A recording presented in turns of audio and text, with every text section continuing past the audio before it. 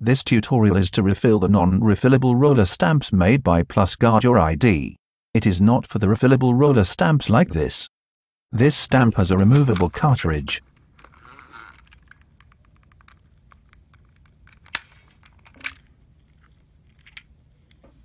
The cartridge is not refillable and will cost $8. We cut the stamp core open. You can see there is a sponge cylinder. A layer of rubber covers the sponge. To refill, we remove the roller's cover first. There are two methods. First, the rod comes off in two pieces.